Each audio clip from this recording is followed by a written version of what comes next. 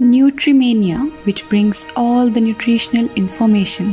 Hey everyone, welcome to Nutrimania. Today's video will be about Nutrifactor's product Ventacid. We will be discussing the following points: why Ventacid is taken, how does it works, how should it be taken, and at the end we will discuss its side effects and toxicity. So let's start. Ventacid contains 675 mg of calcium carbonate and 135 mg magnesium hydroxide. Ventacid fights against the heartburn and provides quick relief from it. It also provides relief from stomach discomfort and acid indigestion.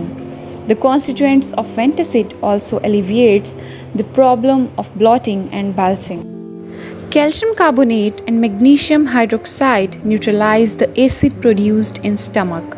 When calcium carbonate reacts with hydrochloric acid, bicarbonates and calcium chloride are formed. Higher the production of bicarbonates, low will be the release of pepsin, which in turn will raise the pH and the acid indigestion will be cured.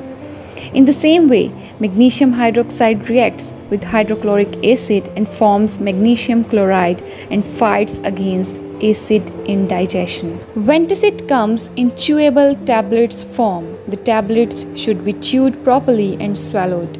Do not exceed more than 3 tablets a day. Try to take it after meals. Exceeding the recommended dose can lead to nausea, vomiting, and diarrhea. People having renal disease should avoid its use. So guys, that was all about Ventacid. If you have any queries, you can ask in comment section. Till the next video comes, stay blessed, stay connected, and get yourself vaccinated. God bless you all.